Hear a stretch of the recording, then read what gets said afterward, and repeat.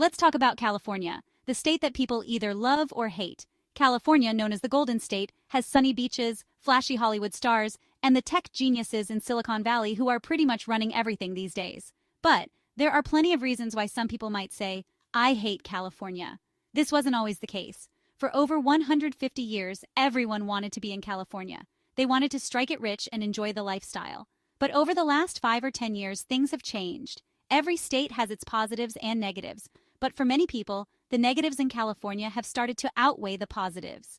In this video, we'll dive into the major reasons why the Golden State might feel more like a tarnished state for some of you. Got it? Good. Let's begin. California's overall air quality is average, but Los Angeles's poor air gives the state a bad reputation.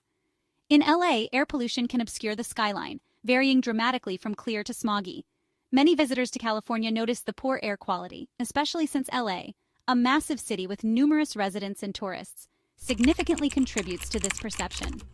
While cars are often blamed, a recent study shows that the leading source of particulate pollution in LA is cooking, both from homes and restaurants.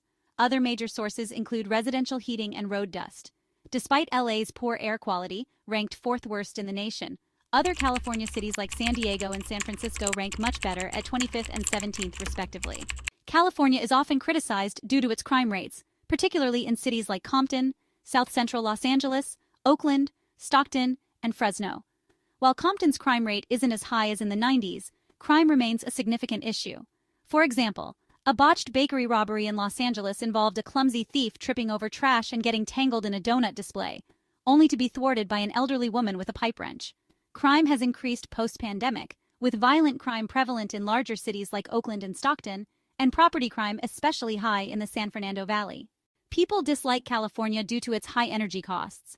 The average residential electricity rate in California is around 30 cents per kilowatt hour, much higher than the national average of 18 cents, making it the second most expensive state for electricity after Hawaii. This forces residents to adopt measures like installing solar panels and windmills, using weak air conditioners, and layering up in winter to save on energy bills. Some residents even made money by selling excess solar energy back to the grid. However, power companies, facing profit issues, lobbied for a flat fee, now proposed at $24 per month, that residents must pay regardless of their solar panel usage or electricity consumption. People hate California because of the wildfires. These fires don't just affect local air quality, they spread smoke across multiple states. A train ride from Oregon to Los Angeles can show the sky filled with orange smoke, impacting areas as far as Colorado, Utah, and Nevada. Wildfires, which turn scenic vistas into smoking wastelands, occur so frequently that residents might consider wearing gas masks during fire season. On average, California sees about 7,000 to 8,000 wildfires each year, with some being small and others massive. For example, in 2023, there were 7,000 wildfires that burned nearly 325,000 acres. Factors like weather, vegetation dryness, and human activity contribute to the frequency and intensity of these fires. California is frequently criticized for its notorious traffic jams, which tests patience like trying to teach a cat to fetch. Having grown up in Southern California, I remember driving the 405 freeway during rush hour, which moves at a sloth-like pace. Sitting in traffic for over an hour at 5 miles per hour makes you question your life choices. California's traffic is more than just a commute. It's a journey into absurdity where time and sanity blur. Los Angeles ranks among the worst cities globally for traffic congestion, with drivers spending an average of 119 hours per year stuck in traffic. The San Francisco Bay Area isn't much better, with drivers spending about 97 hours per year in congestion. California's homeless crisis is like a relative who crashes on your couch indefinitely, consuming all your resources. Tent cities are popping up everywhere, making it seem like the state is hosting an endless campout. Google Maps even accounts for homeless camps when giving directions. Once, the American dream was to own a home. Now people just hope to avoid Skid Row. As of 2024, California has the highest homeless population in the U.S., with approximately 171,000 homeless individuals, representing about 27.9% of the national homeless population. This issue dominates discussions about California politics.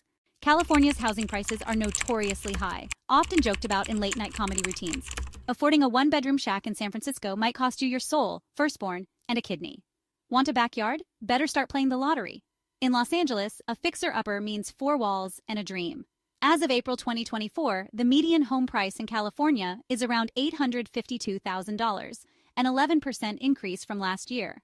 The San Francisco Bay Area is the most expensive, with a median price of $1.4 million. The Central Valley is more reasonable at $493,000, while the Los Angeles metro area is $840,000, a 133% increase from last year. Up north near the Oregon border, the average is about $364,000. If you have a heart condition, don't look for homes in California. You can mention in the comment section if I missed any major reason. Please do like and subscribe to our channel.